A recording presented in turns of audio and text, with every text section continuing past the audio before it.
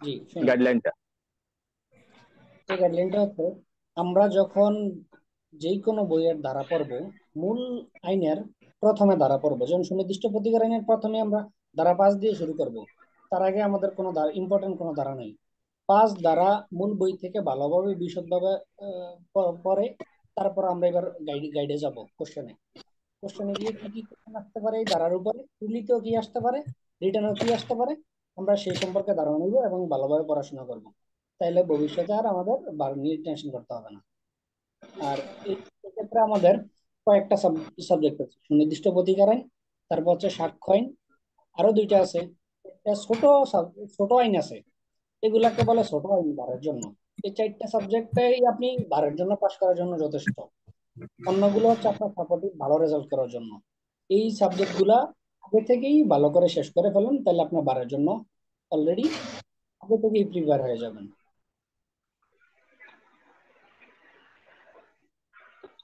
ভাই অ্যাডভোকেট মিঠুন সাহা, এ তো এক কি অবস্থা লোক, পুরাই পিকুলিয়ার।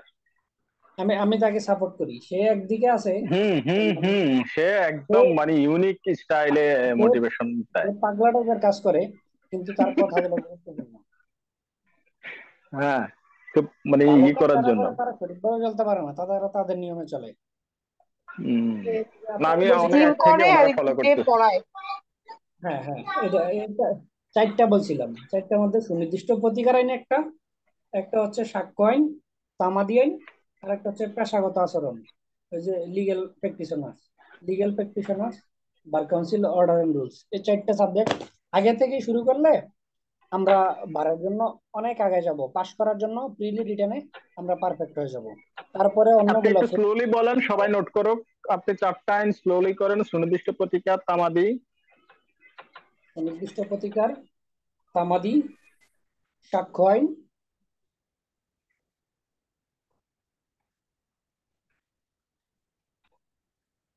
হুম। আর পেশাগত সাক্ষ্য আচরণ। আইন। আর এখন যেটা বলতেছি এটা একসাথে: পেশাগত আচরণ, বার কাউন্সিল রুলস এবং legal decision. Bar council bar council rule, rule and legal decision. Legal decision, এই চারটা সাবজেক্ট আমাদের ছোট আইন। পেশাটা কি ছিল? পেশাগত, আবার একটু আচরণ। রিপিট করে ফেলেন।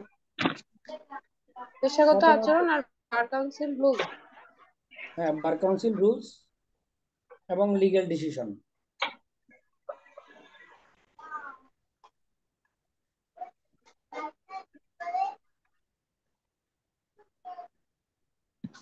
হান্নান ভাই, দ্বিতীয় নাম্বারটা কি বলছিলেন? তামাদি। তামাদি। সাক্ষ্য আইন তামাদি। সুনির্দিষ্ট প্রতিকার আইন, সাক্ষ্য আইন, তামাদি আইন, আর পেশাগত আচরণ, বার কাউন্সিল রুলস এবং লিগ্যাল ডিসিশন। এটা এগুলো পুরাটা কি একটা আলাদা কথা? আলাদা ভিন্ন বই না, নাকি এই দাদা? তিনটা একসাথে।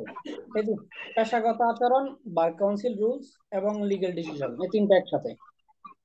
না না, বুঝতে পারছি, মানে যে চারটা আইনের কথা বলছেন, চারটা আইনের বই কি ভিন্ন ভিন্ন না?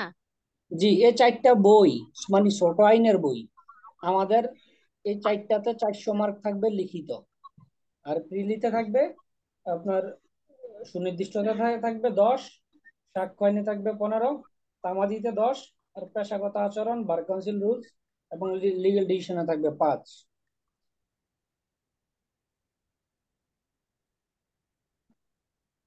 সহজেই এই চারটা বই ঠিকঠাক মতন চারটা বই 4 মাস পড়লে আশা করি বারের জন্য পারফেক্ট হয়ে যাবেন সবাই।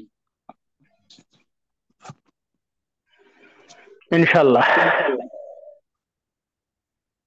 আমরা এবার মূল আমরা বইয়ের অবশ্যই পড়াশোনা অবশ্যই কামিয়াব হব। ইনশাল্লাহ।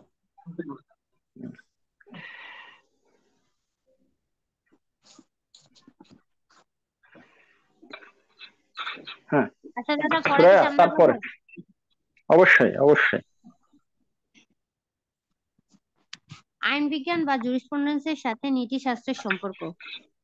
আহ আমরা কিছুক্ষণ আগে আইন বিজ্ঞান ও মনোবিজ্ঞানের সাথে যে সম্পর্ক নিয়ে আলোচনা করলাম, এখন আইন বিজ্ঞান ও নীতিশাস্ত্রের সাথে কি সম্পর্ক আছে সেটা নিয়ে আমরা আলোচনা করব। জ্ঞানের একটি শাখা হলো নীতিশাস্ত্র। এটি মানুষের নৈতিক আচরণের পজিটিভ দিক নিয়ে আলোচনা করে। নীতিশাস্ত্রকে মানবিক আচরণের বিজ্ঞান হিসেবে সংজ্ঞায়িত করা হয়।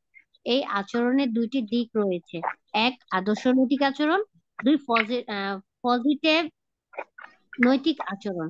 পজিটিভ নৈতিক আচরণ, এখানে পজিটিভ বোঝার ভুল লিখছে এখানে, পজিটিভ এটা পজিটিভ পজিটিভ পজিটিভ হবে। হুম আচ্ছা, তো এটা আদর্শিক ঠিকই লেখা আছে নৈতিকতা, আমার বইয়ে। আচ্ছা, তো হয়তো লেখাতে ভুল আসছে, এখানে পজিটিভ লিখছে এরা। আচ্ছা, আদর্শিক নৈতিকতা প্রাকৃতিক আইনের সাথে সম্পর্কিত। এটি মানুষের তৈরি নয়, এটি প্রাকৃতিক নিয়মে চলে। অন্যদিকে পজিটিভ নৈতিকতা মানুষ সুনির্দিষ্ট নীতির ধারা গ্রহণ করেছে। এটি স্থান, কাল, পাত্রভেদে ভিন্ন রূপ হতে পারে। আইন বিজ্ঞান এই পজিটিভ নৈতিকতার সাথে সম্পর্কিত। যে আচরণগুলো অশোভন তা নৈতিক আচরণ নয়। এই ধরনের আচরণকে আইন স্বীকার করে না। এই সকল নীতিগুলো বলবৎ করার জন্য নীতিশাস্ত্রকে আইনের উপর নির্ভর করতে হয়। যারা এই নীতিগুলো বলবৎ করেন তাদেরকে নীতিশাস্ত্র সম্পর্কে বিস্তারিত জ্ঞান থাকতে হয়। সুতরাং বলা যায় আইন বিজ্ঞানের সাথে নীতিশাস্ত্রের ঘনিষ্ঠ সম্পর্ক রয়েছে। আহ পরিশেষে বলা যায় আইন বিজ্ঞান পাঠের মাধ্যমে কোনো ব্যক্তি আইন সম্পর্কে যেমন সুস্পষ্ট ধারণা লাভ করে, তেমনি সমাজ বা রাষ্ট্রের প্রতি দায়িত্ব পালনে তিনি সচেষ্ট হন, যার ফলে সমাজের প্রতিটি শ্রেণীর মানুষের আইন বিজ্ঞান পাঠ করা জরুরি। দাদা, আপনি এ বিষয়ে কিছু আলোচনা করলে ভালো হতো। আমি তত একটা বুঝি নাই, যাই পড়ছি।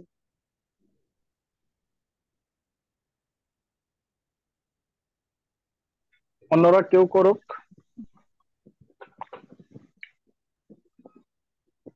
যে যার যতটুকু বুঝতে পারি। আমি আমার বুঝটা যদি ভুল হয় তাহলে অন্য কেউ ধরিয়ে দিবে, অসুবিধা নেই, আমরা আলোচনাটা করি, একটা হ্যাঁ ওপেন দাদা, আমি আমাদের যা বুঝছি আমাদের আমি দায়িত্ব ততটা কি কেউ বুঝি বলো, নাই। এখানে আমি করবো। নীতি শাস্ত্রের যে কথাটা বলছেন, নীতি শাস্ত্রে তেমন ভেঙে চুরি কিছু বলে নাই। কেমন কেমন যেন, আপনি একটু আলোচনা করেন।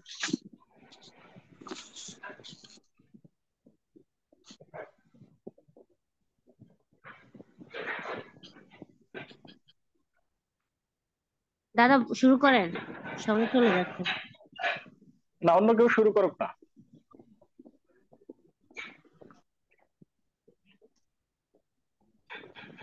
হানান ভাই, আপনার কিছু জানা থাকলে বলেন।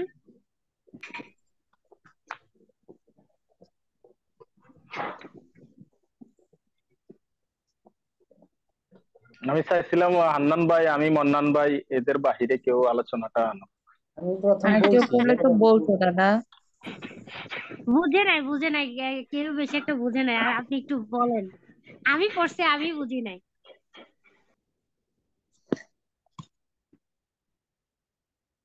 দাদা আনমিউট করেন। এটা আমার মনে থাকে না একবারও। নীতি শাস্ত্র, নীতি মানে তো আমরা বুঝি নৈতিকতা। যেই কাজটা নৈতিক নয় সেই কাজটা করা ঠিক নয়, যেই কাজটা শোভনীয় নয় সেই কাজটা করা ঠিক নয়। তাহলে অনৈতিক কাজ, অশোভনীয় কাজ, এটা করা যাবে না। কিন্তু কেউ যদি করে ফেলে, তাকে কি নৈতিকতা দিয়ে আপনি বাধা বাধা দিয়ে রাখতে পারবেন? কেউ যদি অশোভনীয় কোনো কিছু করে ফেলে, তাকে কোনো শোভনীয়তা দিয়ে আপনি আটকে রাখতে পারবেন? পারবেন না। তাহলে তাকে আটকানোর জন্য কি দরকার? আইনি বাধ্যবাধকতা দরকার। কোনো অশোভন আচরণ, কোনো অনৈতিক আচরণ, এটাকে ঠেকানোর জন্য একটা আইনি বাধ্যবাধকতা দরকার। সেই ক্ষেত্রে আইন এই নৈতিক, অনৈতিক, শোভনীয়, অশোভনীয় বিষয়গুলা বিবেচনা করে তার উপর সমাজে কিরূপ প্রভাব পড়বে, কিরূপ প্রভাব ফেলবে, সেটার উপর ভিত্তি করে একটা জাজমেন্ট দেয়। এই জাজমেন্টে হচ্ছে নীতিশাস্ত্র এবং আইনশাস্ত্র, এই একটার আরেকটার সাথে সম্পর্ক। হ্যাঁ, বিষয়টা আমি শর্ট করে বলছি, বিস্তারিত আরো অনেক কিছু বলা যাবে। মূল কথা হচ্ছে এটা। এটাই সর্বশেষ কথা না, এটাই সব কথা না, এটা চুম্বক কথা। ক্লিয়ার?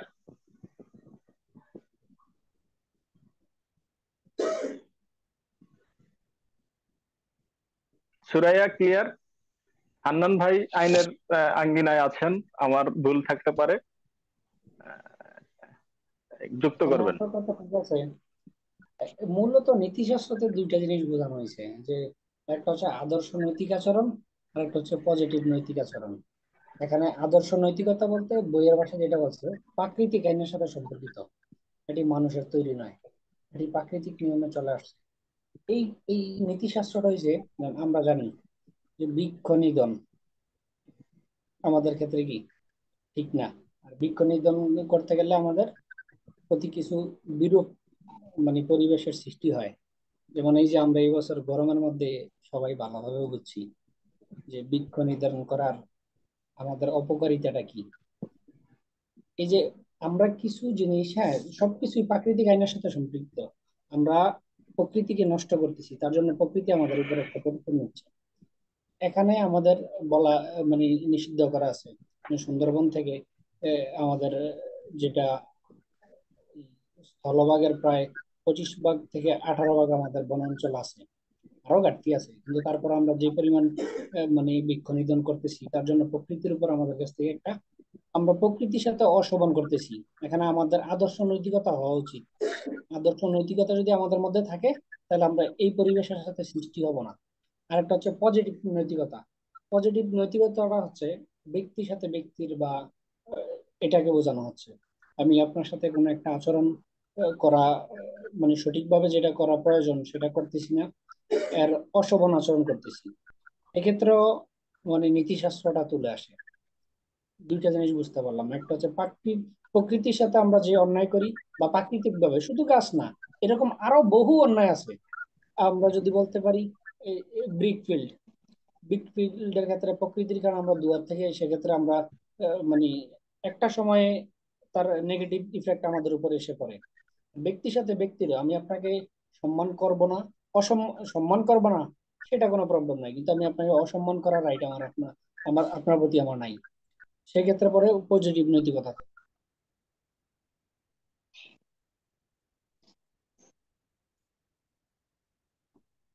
সম্ভবত আমরা হান্নান ভাইয়ের আলোচনার মধ্যে দিয়ে আরেকটু বিস্তারিত ভাবে চমৎকার ভাবে বুঝতে বুঝে গেছে, পেরেছি। হ্যাঁ। ঠিক আছে, এখন আমরা পরবর্তীতে যাব, সেটা হচ্ছে আইনের সংজ্ঞা।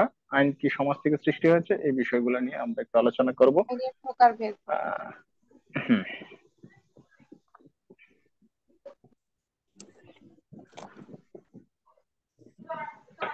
হ্যাঁ, এটা এটা নতুন কেউ পড়ুক।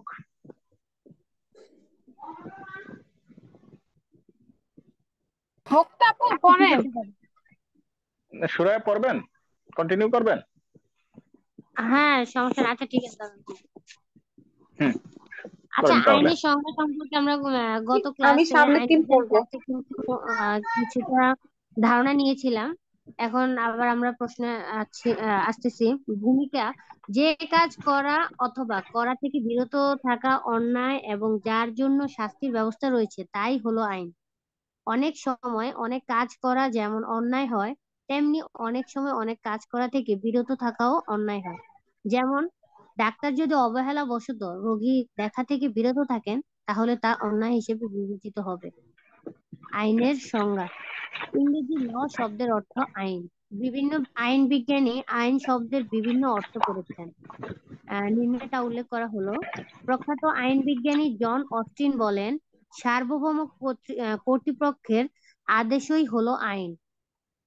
অধ্যাপক স্যামন্ডের ভাষায়, বিচার প্রশাসন কাজে যে সকল নীতিমালা রাষ্ট্র কর্তৃক স্বীকৃত হয় এবং প্রয়োগ হয় তাকে আইন বলে।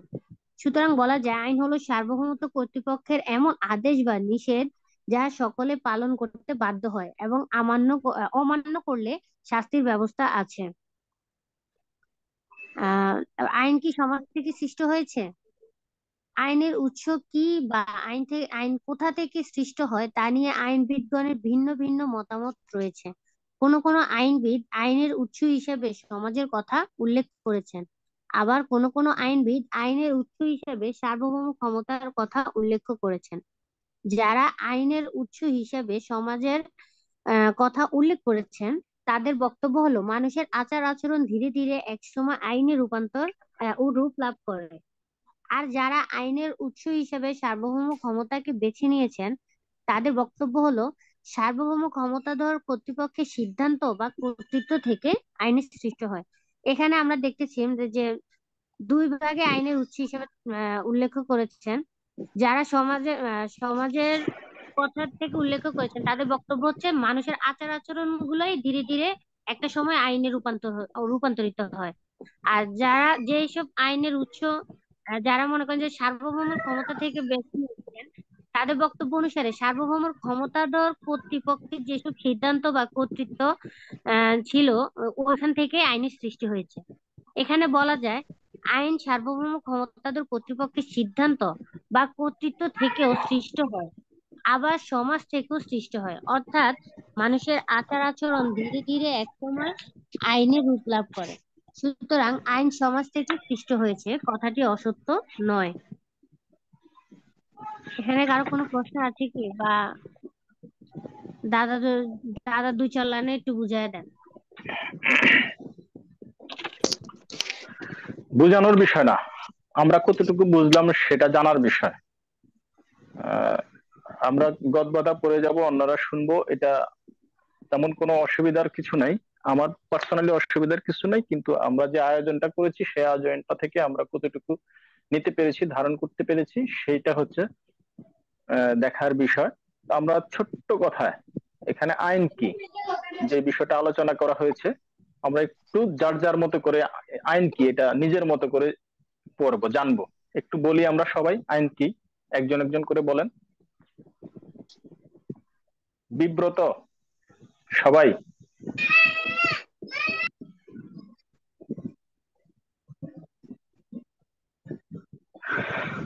সবাই যদি সবাই কি নিয়ে আসেন তাহলে ভবিষ্যতে দাদা আগাইতে আমি পারবেন। কন্টিনিউ করবো? নো, না কন্টিনিউ করবো না তো। না, মন্তব্য করেন সবাই, কন্টিনিউ মন্তব্যটা বুঝিয়ে।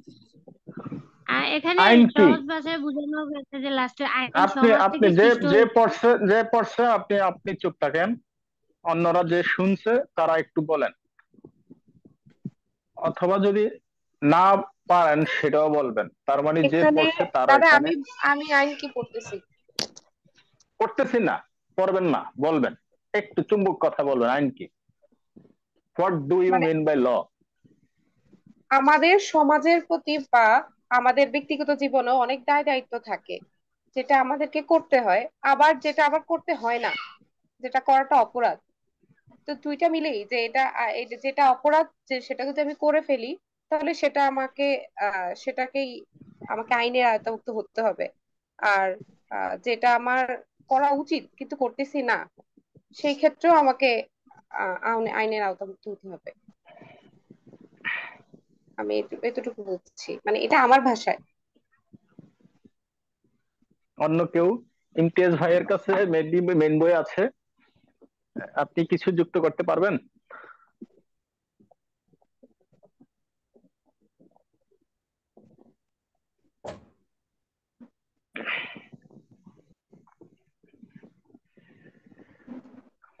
আর কেউ? আর কেউ? মুক্তাকে ধন্যবাদ, সাহস করে এগিয়ে এসছে। ফাহমিদা রিহান কিছু বলতে চাচ্ছে, বলো বলো। মানে দাদা আমি হ্যাঁ, আইন বলতে যেটা বুঝি যে মানে আমি মানুষ হিসাবে মানে সমাজ আর রাষ্ট্রের প্রতি তো সবারই একটা না একটা কর্তব্য থাকে। তো মানে কিছু কাজ উচিত, কিছু কাজ অনুচিত। তো সমাজ এবং রাষ্ট্রের হচ্ছে কিছু নিয়ম কানুনও আছে, যে তারা একটা নিয়ম কানুন করে দিচ্ছে আপনাকে এটা করতে হবে। এখন আমি যদি এটা না করি সেটা আমার অপরাধ। আবার কিছু ওনারা বলে দিছে বাট আমি ওটার বাইরে যে কাজ করতেছি সেটাও অপরাধ। মানে ওই টোটাল এই জিনিসটাকে নিয়ে কন্ট্রোল করা বা এই আইন মানে বিধি নিষেধ মানা না মানাটাই হচ্ছে আইন।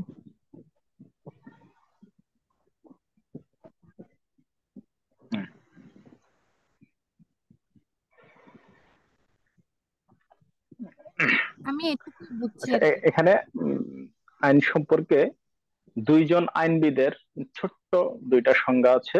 একটা হচ্ছে আইন বিজ্ঞানী জন অস্টিন। উনি বলেছে সার্বভৌম কর্তৃপক্ষের যে আদেশ, সেই আদেশটা হচ্ছে আইন। সার্বভৌম কর্তৃপক্ষকে রাষ্ট্রের সর্বোচ্চ পর্যায়ে যারা আছেন আহ, তারা হচ্ছে সার্বভৌম কর্তৃপক্ষ অথবা সরকার, যারা রাষ্ট্র পরিচালনা করে। তো রাষ্ট্র পরিচালনার দায়িত্বে যারা আছেন তারা যে আদেশটা জারি করেন সেটাই হচ্ছে আইন। আইন ঠিক করেন যারা। তারপরে আরেকজন আছে অধ্যাপক স্যামন্ড।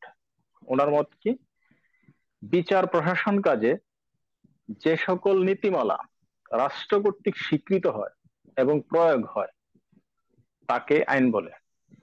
দেখেন এখানে অস্টিন আর স্যামন্ড দুইজনের কথা কিন্তু এক, মৌলিক জায়গাটাতে কিন্তু কোনো পার্থক্য নেই। দুইজনের বলার ধরন হয়তো পার্থক্য। উনি বলছে সার্বভৌম কর্তৃপক্ষ যে আদেশ দেন সেটা হচ্ছে আইন, আর এখানে সার্বভৌম কর্তৃপক্ষ ইউজ না করে এখানে বলছে রাষ্ট্র কর্তৃক স্বীকৃত একই। এবং প্রয়োগ, সেই বিষয়টা হচ্ছে আইন। রাষ্ট্র কর্তৃক যেটা স্বীকৃতি দিচ্ছে যে করা না করা, সেই বিষয়টাই হচ্ছে আইন। তাহলে রাষ্ট্র কর্তৃক স্বীকৃত মানে সার্বভৌম কর্তৃক স্বীকৃত, দুইটা জিনিসই সেম। তাহলে রাষ্ট্র কর্তৃক স্বীকৃত আমি কি করতে পারি কি করতে পারি না, কি করা যাবে কি করা যাবে না, এই যে স্বীকৃতিটা, এই নীতিমালাটা, এটা হচ্ছে আইন। নাকি আনন্দ ভাই? হ্যাঁ, ঠিক আছে। এখানে মূলত বোঝানো হচ্ছে আমাদের সমাজ জীবনের ক্ষেত্রে আমাদের প্রচলিত যে বিধিবিধানগুলো হ্যাঁ, যখন অধিকাংশ মানুষের সমর্থন লাভ করে এবং যেগুলা করলে শাস্তি মানে যা ভঙ্গ করলে শাস্তির আশঙ্কা থাকে, সেটাই আইন। আর এই আইনটা মানে সার্বভৌমের একটা দেশের বিচার প্রশাসনের কর্তৃপক্ষ কর্তৃকই প্রয়োগ করা হয়।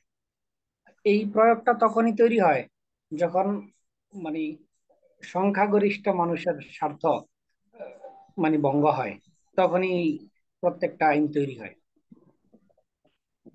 এই জিনিসটাই এখানে বুঝাইছে। এই যে আচ্ছা, অস্টিনের হ্যাঁ আমি সেমন্ডের ক্ষেত্রে আইন হলো সার্বভৌম কর্তৃপক্ষের এমন আদেশ বা নিষেধ যা সকলে পালন করতে বাধ্য হবে তখনই যখন একটা প্রচলিত, যেমন চুরির ক্ষেত্রে একটা সময় কিন্তু চুরির কোনো আইন ছিল না। আইনটা তৈরি হয়েছে বাস্তবিক দিক থেকে আইসা, যখন আপনার বাসায় কেউ আপনার ক্ষতি করেছে, তখন সেখানে চুরির আইন তৈরি হয়েছে। আইনের বিপরীতে দণ্ডবিধি অনুযায়ী শাস্তির বিধান করা হয়েছে। এটা বাস্তবতার পরিপ্রেক্ষিতেই একটা সার্বভৌম মানে এই আইনটা প্রণয়ন করছে। এরকম প্রত্যেকটা আইন বাস্তবিকতার সাথে সম্পর্কিত হয়েই আইন তৈরি হয়েছে। যখনই মানুষের স্বার্থ ভঙ্গ হয়েছে, ঠিক তখনই আইন তৈরি হয়েছে। আর এই জিনিসটাই এখানে বোঝানো হয়েছে, যে কাজ করা অথবা করা থেকে বিরত থাকা অন্যায় এবং যার জন্য শাস্তির ব্যবস্থা রয়েছে তাই হলো আইন। একেবারে প্রথম লাইনে, এক লাইনে মূলত এটা বুঝিয়ে দিয়েছে। ঠিক আছে, তারপর শুনুন। বন্ধুগণ, আমরা যারা এখানে ক্লাসটা করি, আমাদের মূল উদ্দেশ্য হচ্ছে আমরা পড়ার সময় পাই না, এখান থেকে যতটুকু মাত্রায় নিতে পারি। এমনও হতে পারে এই পড়াটা আমরা সেকেন্ড টাইম আর দেখতে পারবো না। এখান থেকে ন্যূনতম কিছু নিয়ে পরীক্ষার খাতা লেখা এবং এখান থেকে কিছু শিখা, সেই ক্ষেত্রে আমার কাছে মনে হচ্ছে যে আপনারা এখনো আহ মানে অথবা আমরা আপনাদের সাথে এখনো মিশে যেতে পারি নাই, একটা দূরত্ব কোথাও যেন আছে। হ্যাঁ, আমরা এখানে সময় নষ্ট করছি, জুমে এমবি নষ্ট করছি, মানে টাকা নষ্ট করছি, অনেক গুরুত্বপূর্ণ কাজ রেখে বাচ্চাকে এক পাশে তালা লক করে আমি এখানে সময় কাটাচ্ছি। হ্যাঁ, পারিবারিক কাজ, অনেক কিছু থেকে স্টপ রেখে এখানে আসছি।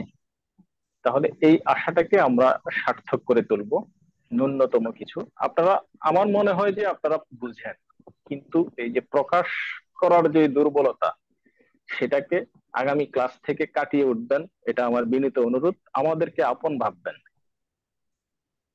আমাদের সাথে কোনো জড়তা রাখবেন না, ঠিক আছে? আলোচনা করবেন, কথা বলবেন। আপনি অ্যাডভোকেট হইতে একটা আসছেন, এখানে আমার সামনে জড়তা রাখলে শত শত মানুষের সামনে কিভাবে কথা বলবেন? যতটুকু মাত্র বুঝছেন, আপনার না বোঝা থেকে আমিও অনেক কিছু বুঝবো, যে এই পয়েন্টটা উনি বুঝে না, মানে এই জায়গায় আমি কতটুকু বুঝলাম। তাহলে আপনি বুঝেন নাই, এটা আপনার জন্য লজ্জারও কিছু না, বিব্রত হওয়ারও কিছু না। আপনার না বোঝার জায়গাটা আমাকে আরো বেশি বুঝিয়ে তুলবে, আমাকে আরো বেশি শানিত করে তুলবে। এই যে আমি এত আলোচনা করতেছি, আমি কি কিছুই পড়ছি? কিছুই পড়ি নাই। আপনার না বোঝার জায়গা থেকে আমাকে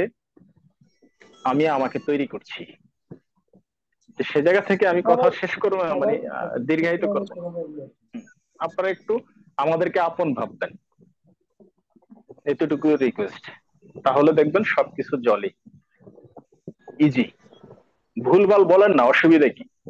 আমি আমি সবাইকে এই জিনিসটা মার্ক বুঝাইতে কাটা চাচ্ছি যাবে যে এখানে কি হান্নান ভাই নেগেটিভ আলহামদুলিল্লাহ মার্ক এই আছে? ক্লাসটা, হ্যাঁ, হ্যাঁ, হ্যাঁ। এই দাদা যেন আজকের আপনারা কোশ্চেনটা এর আগে আপনারা কিন্তু ক্লাস আপনিও পড়েন করেন, নাই, হ্যাঁ আমিও দাদা। পড়ি নাই, আমাদের যারা আছে হ্যাঁ, ওনারাও কিন্তু পড়ে নাই। আমাদের সবাই আগে সায়েম ভাই আসেন। কথা বলছে একটু।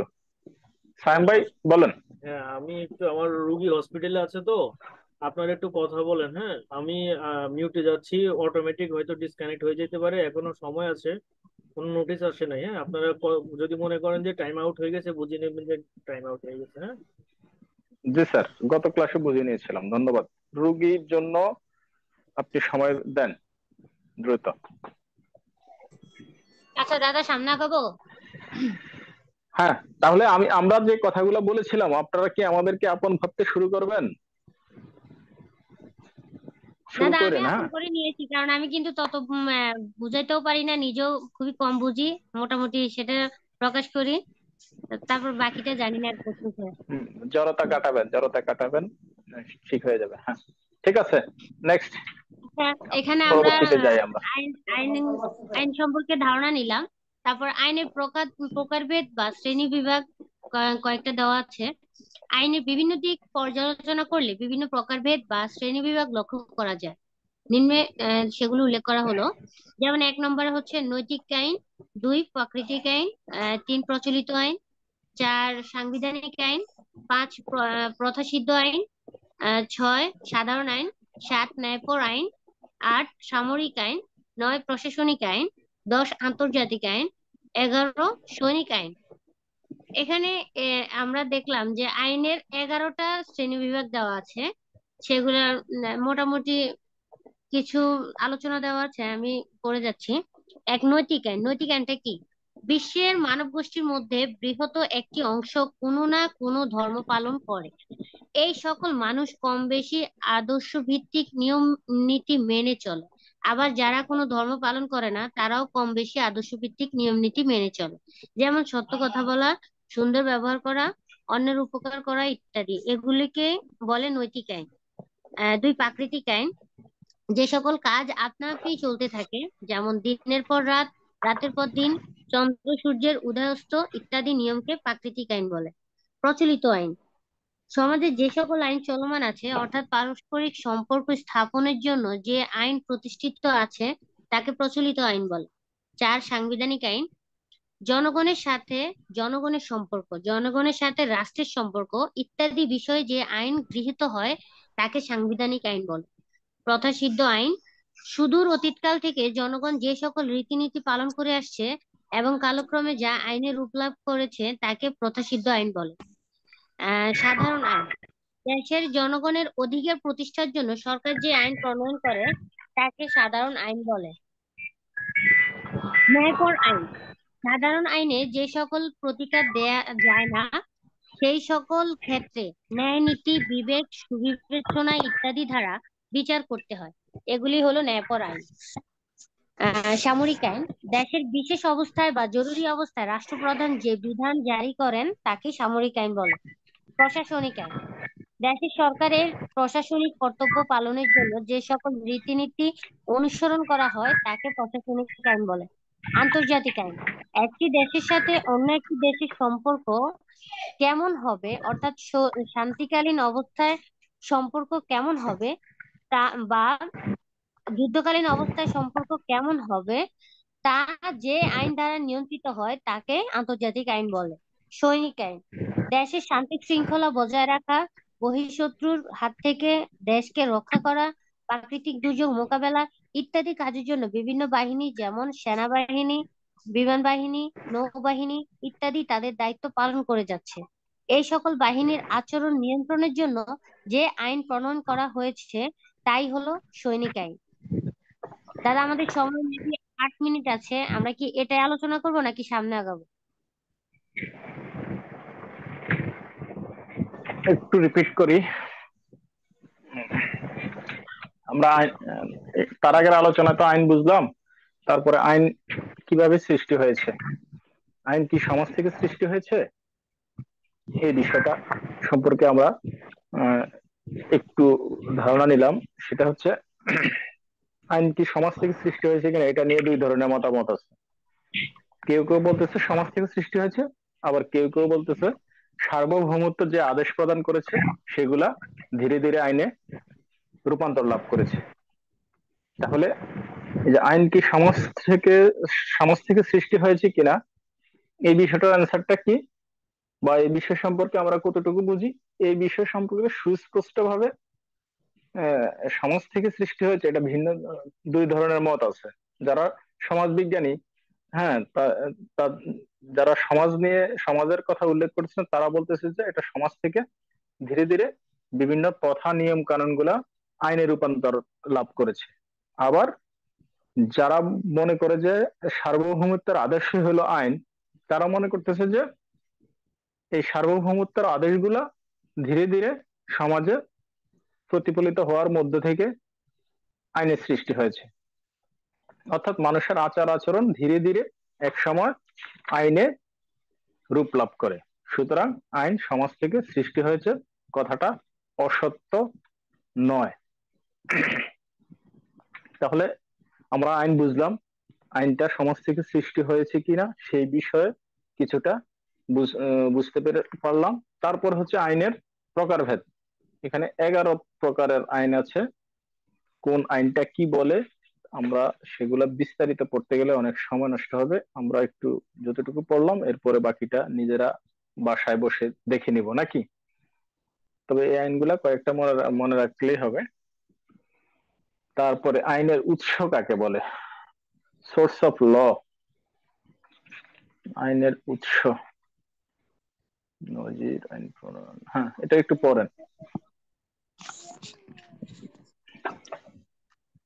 আইনের উৎস কাকে বলে? অবশ্য পালনীয় যে সকল ঘটনা থেকে মানুষের আচরণবিধির সূচনা হয় সেখান থেকে আইনের উৎসের সৃষ্টি হয়। বিভিন্ন আইন বিজ্ঞানী আইনের উৎসের বিভিন্ন সংজ্ঞা প্রদান করেছেন, নিম্নে তা উল্লেখ করা হলো। অধ্যাপক অ্যালেন এর মতে যার ধারা মানুষের আচরণবিধি আইনের মর্যাদা লাভ করে তাকে আইনের উৎস বলে। অধ্যাপক ক্যাটনের মতে বিচারকদের বিচার কার্যক্রমের মাধ্যমে যে সকল নিয়ম কানুন আইনের মর্যাদা লাভ করে তাকে আইনের উৎস বলে। সুতরাং বলা যায় মানুষের আচরণবিধির সূচনা হয় এমন ঘটনা যদি অবশ্য পালনীয় হয় তাহলে তাকে আইনের উৎস বলে। আইনের উৎসের শ্রেণীবিভাগ। আইনের উৎসকে প্রধানত দুই ভাগে ভাগ করা যায়: আইনের আনুষ্ঠানিক উৎস, আইনের বস্তুগত উৎস। আইনের আনুষ্ঠানিক উৎসটা হচ্ছে আইনের কোনো বিধি যার মাধ্যমে বৈধতা লাভ করে তাকে আইনের আনুষ্ঠানিক উৎস বলে। আইনের বস্তুগত উৎস যে ঘটনা থেকে আইন তার বৈধতা নয় বরং বিষয়বস্তু অর্জন করে তাকে আইনের বস্তুগত উৎস বলে। আইনের বস্তুগত উৎসকে বিভিন্নভাবে ভাগ করা হয়েছে, অপর পৃষ্ঠায় তা আলোচনা করা হলো। যেমন 1 নম্বরে আছে প্রথা, 2 নম্বরে আছে নজির, 3 আছে আইন প্রণয়ন, 4 চুক্তি, 5 ঐতিহাসিক উৎস। এগুলো আমি একটু আলোচনা করছি। প্রথা সুদূর অতীতকাল থেকে সমাজে প্রচলিত কোনো বিষয় যখন আইনের মর্যাদা লাভ করে তখন তাকে প্রথা বলে। আচার আচরণ রীতিনীতি থেকে প্রথা সৃষ্টি হয়। আইন বিজ্ঞানী জন অস্টিনের মতে প্রথা হলো এমন আচরণ বিধি যা জনগণ সার্বভৌমের কারণে নয়, স্বতঃস্ফূর্ত ভাবেই মেনে চলে। নজির আর নজির হলো আইনের একটি অন্যতম উৎস। উচ্চতর আদালতের বিচারকগণ তাদের সুচিন্তিত অভিমত দ্বারা এক একটি নজির স্থাপন করেন। এক্ষেত্রে কোনো সুনির্দিষ্ট আইন নাই। সেক্ষেত্রে বিচারকগণ প্রচলিত আইনের সাথে সামঞ্জস্য রেখে তাদের নিজস্ব অভিমত দ্বারা আইন প্রণয়ন করেন অথবা সংশ্লিষ্ট ক্ষেত্রে সিদ্ধান্ত প্রদান করেন। বিচারকগণ কর্তৃক প্রণীত এই আইন বা সিদ্ধান্ত পরবর্তী কোনো মামলার জন্য নজির হিসাবে কাজ করে। আইন প্রণয়ন সার্বভৌম কর্তৃপক্ষ কর্তৃক স্বীকৃত অন্য কোনো কর্তৃপক্ষ কর্তৃক আইন তৈরি করাকে আইন প্রণয়ন বলে। আহ চুক্তি দুই সুরায়া বা ততোধিক। জি সুরায়া নজির এটা একটা গুরুত্বপূর্ণ বিষয়, এটা টিকা আকারেও আসে। হ্যাঁ, এবং এই নজির সম্পর্কে অনেক কিছুই জানার থাকবে সামনে। এটা একটু আবার রিপিট করে পড়েন, অন্যরা সবাই একটু নজিরটাকে মনোযোগ দিয়ে শুনবেন। নজির হলো নজিরটা কি? আইনের একটি অন্যতম উৎস। উচ্চতর আদালতের বিচারকগণ তাদের সুচিন্তিত অভিমত দ্বারা এক একটি নজির স্থাপন করে। যে ক্ষেত্রে কোনো সুনির্দিষ্ট আইন নাই, সেক্ষেত্রে বিচারকগণ প্রচলিত আইনের সাথে সামঞ্জস্য রেখে তাদের নিজস্ব অভিমত দ্বারা আইন প্রণয়ন করেন অথবা সংশ্লিষ্ট ক্ষেত্রে সিদ্ধান্ত প্রদান করেন। বিচারকগণ কর্তৃক প্রণীত এই আইন বা সিদ্ধান্ত পরবর্তী কোনো মামলার জন্য নজির হিসাবে কাজ করে। এখানে নজির বলতে আমরা এটাই বুঝি যে নজির কিন্তু আহ, বিচারকগণ তাদের অভিমত দ্বারা যে কথা যে রায়টা স্থাপন করেন বা কোনো প্রচলিত আইনের সাথে সামঞ্জস্য রেখে নিজস্ব যে অভিমতটা প্রকাশ করেন, আহ সেটাই নজির। পরবর্তীতে আর কি নজির হিসাবে কাজ করে, কিন্তু এটা সুনির্দিষ্ট কোনো আইন না। নজিরটা সুনির্দিষ্ট কোনো আইন না, এটা বিচারকগণের অভিমত, তাই না দাদা? অনেকটা সেরকম, অনেকটাই কাছাকাছি গেছেন। নজির কথাটা আমরা পরে আসি। প্রথম কথা হলো, এমন অনেকগুলা বিষয় আইনের মুখোমুখি হয়, আইনের আশ্রয়, অনেকগুলা সমস্যা নিয়ে মানুষ আইনের আশ্রয় লাভ করতে চায়। সেই ক্ষেত্রে যে প্রথাগত যে আইন, বিধিবদ্ধ যে আইনগুলা আছে, সেই আইন দিয়ে সরাসরি সেটা সমাধানযোগ্য নয়। তখন বিচারক কি করে? তখন বিচারক ওই আইনের সাথে সামঞ্জস্য রেখে তার দাদা প্রজ্ঞা, মিনিট 2 মিনিট সময় আছে। হ্যাঁ, তার প্রজ্ঞা, তার অভিজ্ঞতা দিয়ে যে বিচার বিশ্লেষণ করে যে রায়টা দেন, এটা ইতিপূর্বে কিন্তু আইনে লিপিবদ্ধ ছিল না, আইন ছিল না। তাহলে এই আইনের যেই পারপাসে উনি রায়টা দিলেন সেটার বিস্তারিত ব্যাখ্যা উনি লিখে দেন। এই লিখে দেওয়ার বিষয়টা পরবর্তীতে রেকর্ড হয়ে থাকে, এবং রেকর্ডের পরবর্তীতে এই সেম কেস যখন আসে তখন ওই রেফারেন্সটা টেনে সমাধান দেয়।